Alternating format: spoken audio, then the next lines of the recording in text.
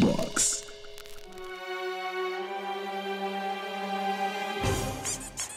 Silence in the court! Today we try Mr. McGilty for trafficking in human organs. How do you plead, sir? Oh, I don't plead. I just buy roses. Then I look her in the eye and tell her I'm in love. Mr. McGilty? I want to plead innocent, Your Honor. The human organs that were found in my freezer compartment were mine. Objection, Your Honor! We're almost a whole minute into the sketch and I still haven't said a word. Objection sustained. Mr. Prosecutor, take it to the bridge. Mr. McGilty, your freezer was found to contain 6 human hearts, 21 kidneys, 4.5 lungs, and 6 tenderloin fillets. What were you planning to do with these items? Yeah.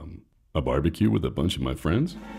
Yeah, that's right. I would like to call the first witness for the prosecution, Vincent Brown.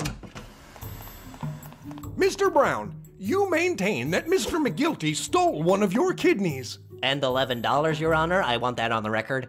Tell us exactly what happened. I was a victim of his twisted ingenuity and his diabolical powers of persuasion.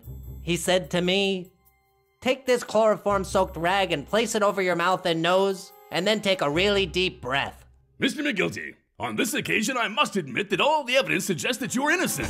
Yeah?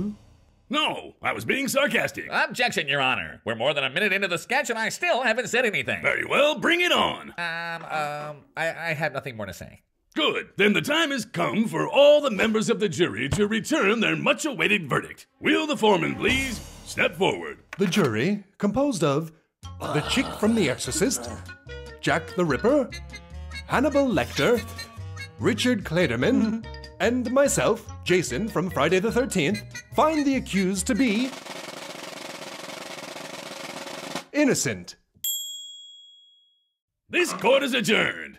Mr. McGilty, I declare you innocent of all charges. Thank you, Your Honor. And a big thank you goes out to all the members of the jury. And they say the justice system doesn't give people a second chance.